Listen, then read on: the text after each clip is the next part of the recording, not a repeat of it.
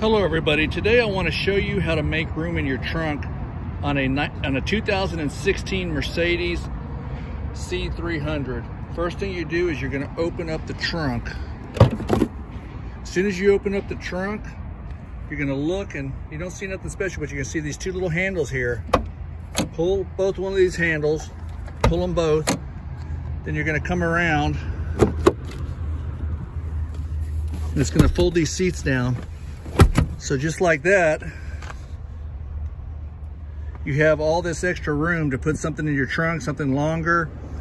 So guys, I hope you like and subscribe. Just pull these little handles on this 2016 Mercedes C300. They're right there, they just pull. Hope you enjoyed the video. I hope it helps you. If you have any requests, feel free to leave it in the chat, in the comment section. And I'll talk to you on the next video. Y'all have a great day.